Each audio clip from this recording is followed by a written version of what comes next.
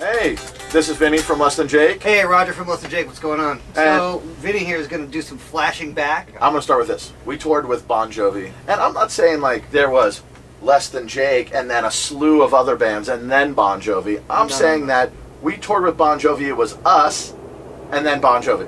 John Bon Jovi comes in. We're going to take a picture with him because the guy from Kerrang was there. Here comes John Bon Jovi. He looks perfect, by the way. Yeah. Looks amazing. It's where I'm getting at.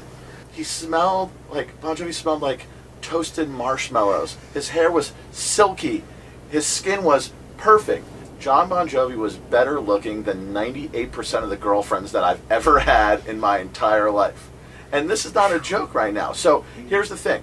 He looked tight. He did. At most of the girlfriends that you'll ever have in your life, he's better looking than. Here's the uncensored John Bon Jovi story. He says, "Hey guys, what's up? I heard that you were playing like these other shows like in between the days off." We're like, yeah. It's like, that's respectable, you know, you guys really working hard. And mind you, he's talking to us right here while a very opaque shower door of our trombone player Pete taking a shower right behind him, so it was somewhat distracting. And he says, "So I was on stage last night, and I was thinking to myself, Less Than Jake must have all the fine pussy backstage because I'm out here playing to all the fat chicks." Now, let's swing this back around. Not only is this like better looking than most women guy, he's sitting there telling us that we must have better looking women backstage with us who are basically fucking trolls, right? Compared to him. Also said that he was flashing that while he was singing on stage, which is a mind blower, right?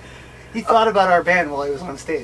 But here's the thing, right? He said the word pussy. And when he said it, he's so squeaky clean and so like sort of wholesome that when he said the P word, it was like almost like my grandma saying it to me. It was completely bizarre. Awesome tour story. There you go. Don't quote him, I'm quoting him on saying that though. Yeah. Quote unquote quoting Raj, who's quoting me. We played Reading Festival. We had a huge mass of people. We're talking like 40, 50,000 people jumping with us while we're playing Games of Rock City.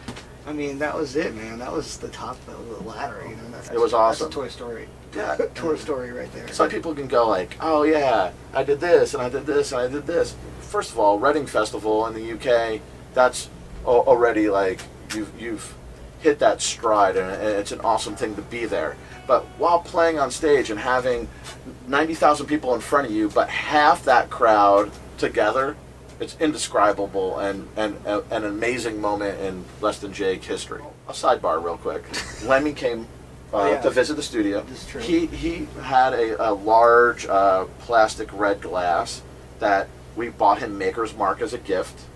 He opened the Maker's Mark up, and he proceeded to pour about 80% of the way up that red glass, and then just nonchalantly a splash of Coke in there. Like, what's the splash of Coke gonna even do at that point? It's a little bite, a little flavor. But think about it for a second. No, I hear you. That much Maker's Mark and then a splash of Coke. He drank it all. He drank all of it and then drank the rest of the bottle. It was one of the coolest dudes too on top of that. Like, really down to earth, told a bunch of cool stories, kicked it with us. But he drank a bottle of Maker's Mark, hour and a half. Shocked by that. Lemmy rules. Much love, much respect. Cheers to Motorhead. Yeah. Thank you very much.